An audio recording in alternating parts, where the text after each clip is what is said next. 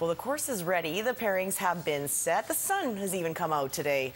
And tomorrow morning, the 29th annual TC Open gets underway at beautiful Uplands Golf Course. $150,000 in prize money has attracted some of the game's best up-and-coming professionals and at least one past champion who is coming out of retirement for this event. Where was it where you were like, whoa, I've made it? You know what? It was at the Canadian Open.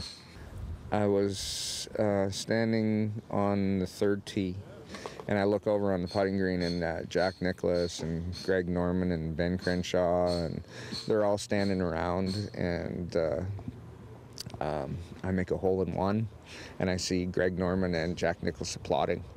And I go, you know, that's pretty good. I kind of feel like I belong here. But that was a long time ago. That was in the early 90s. Well, that was in 1992, in fact, at Glen Abbey. When Arden Knoll's professional golf career was just taking off, he got his break on the Canadian Tour, played on the Nationwide Tour, even made it all the way to the PGA and played the U.S. Open not once, but twice. Now, a wasp sting that took 75% of his eyesight forced him into retirement in 1999. That was in his right eye, but he never lost sight of his passion for the game. After 13 years away from tournament golf, Arden Knoll is ready to tee off once again. The truth, my wife gave me permission to come back out and give it a shot. It's true. She said you'd probably regret it for the rest of your life if you didn't. So I'm going to try and play a few events on the Canadian Tour and see if I'm ready to play at the next level and if I can go qualify. If I'm not, I won't.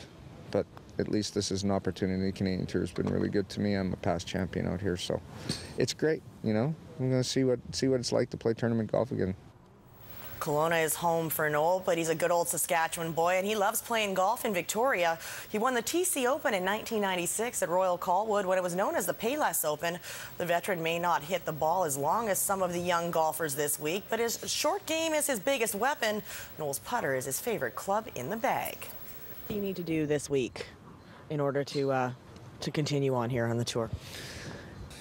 If I see that I can control the flight of the golf ball and that I still have a short game that can compete, you know what? I'll go to the next couple of events. I'm going to play in Saskatchewan.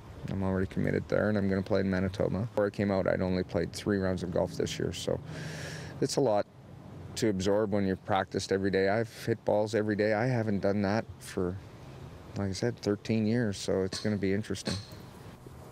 Well, they have a new coach, only a handful of returning players, and predicted to be in a rebuilding mode this season. But the Victoria Shamrocks never got that memo. They are a perfect 4-0 to start the season and sit in top spot in the WLA. Tonight, the Rocks are home to the Coquitlam Adenacks. The ball drops at 7:45. Highlights with Jordan Cunningham at 11. Well, some junior lacrosse for you from last night in Colwood. These junior Shamrocks are hosting the Nanaimo Timbermen. Second period, Rocks up 6-2, and Chris Wardle scores his second of the night. And check out the sheer mastery. Jordan Cunningham's new favorite lacrosse player. Why? Because his name is Jordan Cunningham. With the strip and the steal. Then the slick finish. Jordan Cunningham has the skills. Will make it 2 straight wins for the Junior Rocks. 16-7 was the final. Next action for them is Sunday at Wanda Fuca versus Port Coquitlam. Well, if cycling is all about pain tolerance, then Ryder Hesjedal has the pain threshold of roadkill. Ryder announced today he will follow up his punishing victory in the Giro d'Italia by riding in the Tour de France, and also still wants to represent Canada in the Olympics. Well, Team Garmin Barracuda says Ryder will be their top guy in the general classification in the 99th Tour de France. The last man to win both the Giro and the Tour de France was Marco Pantani, who did it back in 1998. Only 7 riders have ever done it. As for the Olympics, Cycling Canada has 1 berth for the time trial and road race in London. Ryder is one of 11 athletes on the short list. Well, let's just call him Superman if he does all this. If he does this tour. That is grueling. Let's hope he gets on the team, too. That would be crazy if he didn't. He has to go. I know you don't really want to talk about this. I am so choked up about your bike, and I want to show the picture of it again. Folks, if you missed it earlier, this is the bike that Mira rode more than 1,000 kilometers helping kids with cancer in the Tour de Rock in 2010. Some lowlife cretin has stolen it from the storage locker at her condominium.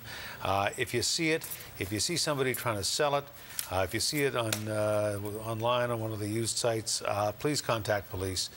We would sure like to get it back. I mean, you can replace the bike, man, but you can't replace the memories that you made on it. No, and that's just it. It's the stories, it's the memories, it's the journey that makes me most sad about it. So if anyone sees it and there's any way I could get it back, I won't even ask questions. Yeah, I just want it home. Yeah, exactly.